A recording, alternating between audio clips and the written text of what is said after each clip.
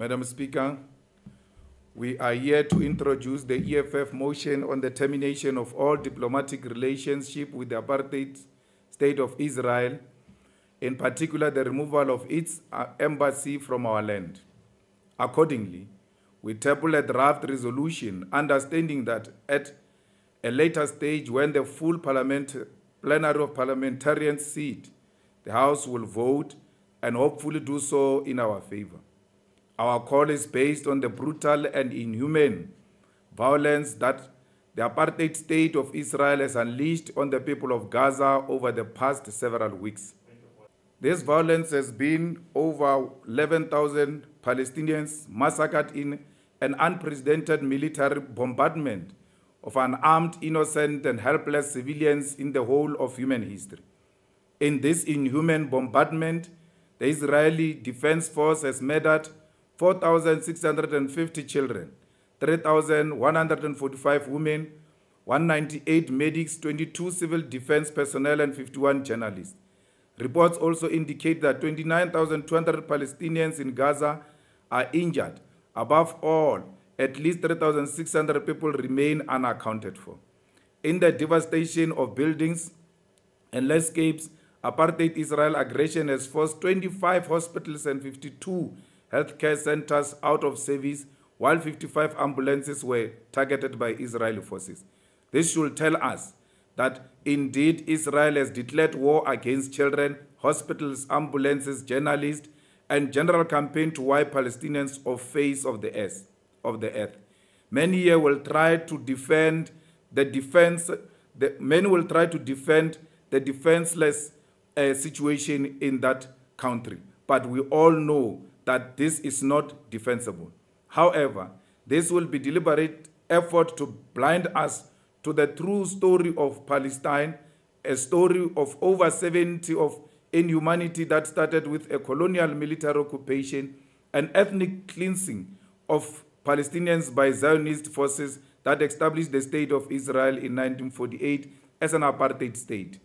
A story of what Palestinians call the Nakaba, where Zionist colonial forces backed by British and USA governments expelled at least 750,000 Palestinians from their homes, lands, and captured 78% of historic Palestine. Here is where the remaining 22% was divided into what we now call the occupied West Bank and the besieged Gaza Strip. Since then, even the 22% was never allowed any form of self-determination. Palestinians have lived under Israeli military occupation without basic human rights, such as the rights to life, the right to equality, the right to a fair trial, the right to protest, the freedom of speech, the freedom of movement, the freedom of assembly or media freedom. This has been going on not since October 2023, but since 1948, and that is 75 years of hell, mass murder, ethnic cleansing, and brutal humiliation. We must remember that over 12,000 Palestinians, children, have been detained since the year 2000 alone. Of these, over 700 children who are unaccounted for in Israel. In addition, Israel has over 7,000 political prisoners, 200 of which again are children. It is reported by Israel itself that on average 204 Palestinian children have been held in custody every month since 2012. The world is aware of all these facts. Israel does not see Palestinian children. It hates them the same way the apartheid regime hated children like Tsitsi Mashinini, Hector Peterson, and many who were murdered in Soweto in 1976 and beyond.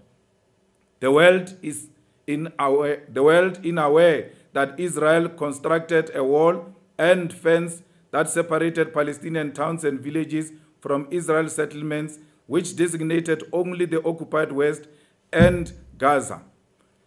In Gaza, for over 50 years, this has been caused a population of 2 million people living on top of each other, the most densely populated area on earth. There are over 100 racially discriminated checkpoints, separate roads in which over 130 occasional roadblocks and searches conducted subject Palestinians to constant humiliation and dehumanization. In recent years, before the current destruction of Gaza, Israel launched 4 protracted military assaults on Gaza alone in 2008, 2012, 2014, 2021.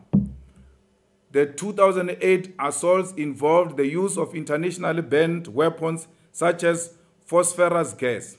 In 2014, over a span of 50 days, Israel killed more than 2,100 Palestinians, including 1,462 civilians and close to 500 children.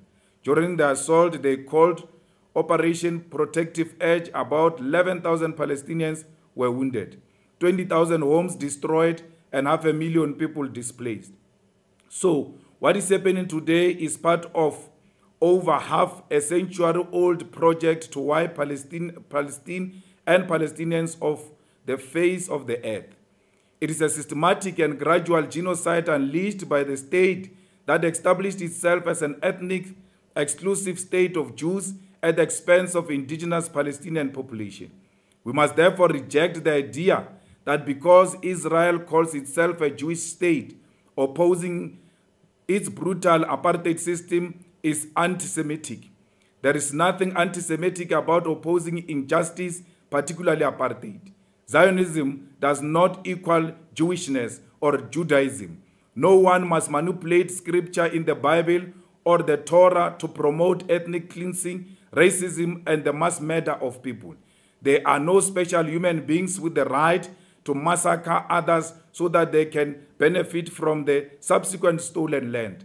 We are all chosen people of God. We are all loved by God, and we must oppose any form of inequality and racism, even by those who do it in the name of God. We must therefore never buy into the lie and propaganda that this is a religious war. This is not a holy war. It is an evil war by an evil regime that is driving an evil agenda.